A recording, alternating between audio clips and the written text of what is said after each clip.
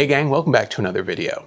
Now this week's project has been on my to-do list for quite some time, but I couldn't come up with an interesting way to accomplish it.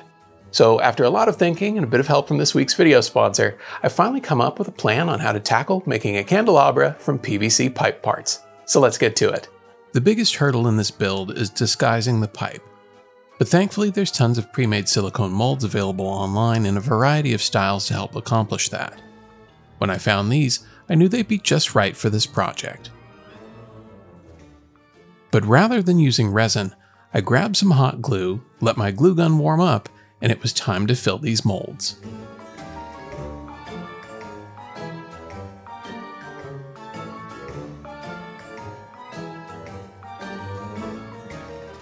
Once the mold is filled, I like to use my heat gun to help flatten out the backside of the castings.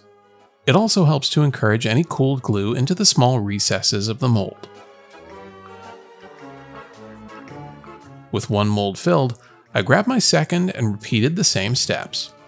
This is a great method for adding accents to anything from tombstones to picture frames and mirrors. And with so many different options to choose from, you can mix and match to create a variety of different looks.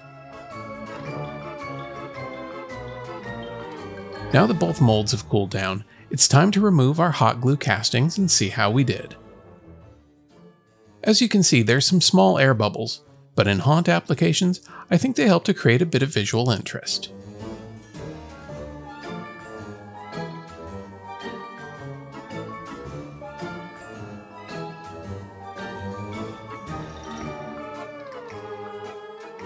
Longtime viewers of the channel may recognize this PVC pipe candelabra.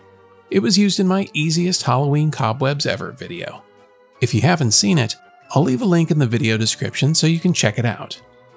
With all of the cobwebs cleaned off, I can get down to applying these hot glue appliques and turn this from a bunch of pipe fittings into a proper haunted candelabra.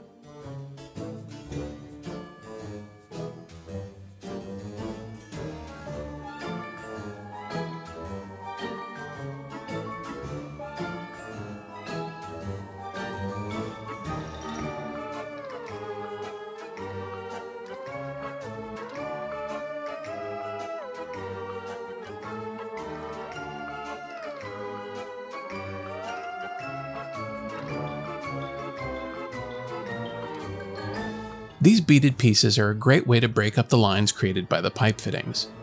The most important part in this process is trying to trick the eye, so using different shapes, especially organic ones, really goes a long way to hide the base components of this build.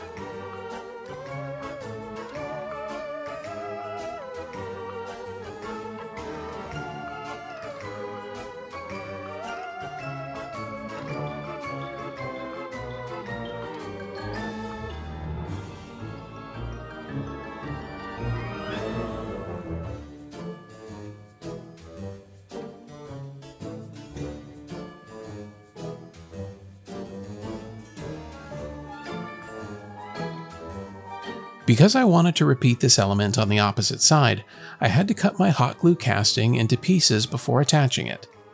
Thankfully, the castings bond to the pipe surface as well as itself without any issue. And with a little extra hot glue, you can help blend the seams together even more.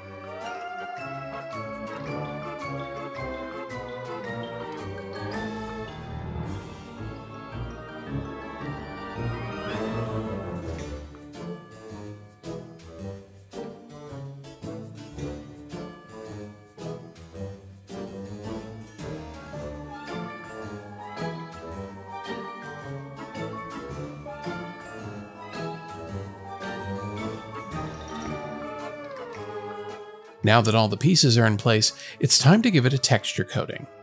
I had this rubberized bed liner spray on hand, but any plastic coating spray should help to give it a uniform finish. With a few coats applied and dried off camera, it was time to give this a metal finish. So I grabbed a bit of gold antiquing wax and got to applying it to the entire candelabra. It was during this process that I decided the contrast between the gold and black was too severe. So I grabbed a chip brush and started to dab the gold into the recesses of the candelabra until there was a nice light overall coverage.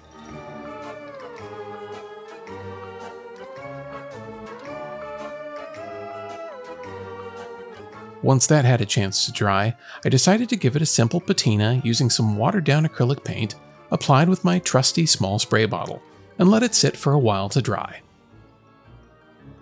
Now it was time to add in the final pieces, the candlesticks.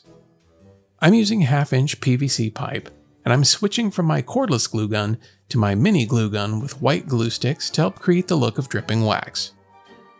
This is the same high-temp glue gun I used in my creepy candles video, and it's quickly becoming a favorite for these types of projects.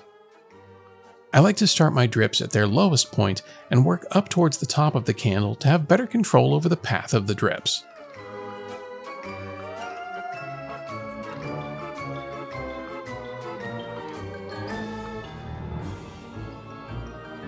And once I'm happy with how they look, I'll apply a bit of glue around the top lip of the pipe and use the heat gun once again to help blend the drips and remove any stringing.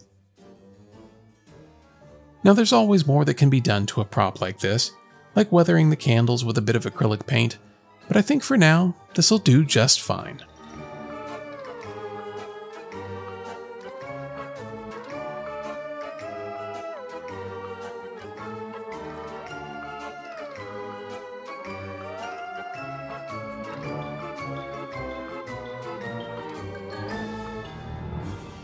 And there we go. A candelabra made completely from PVC pipes and hot glue. I think it works.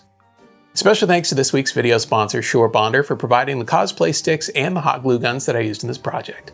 Be sure to head on over to their website to check out their full line of products. Well, that's going to do it for this one. Be sure to like and subscribe if you haven't already, but most importantly, go make something.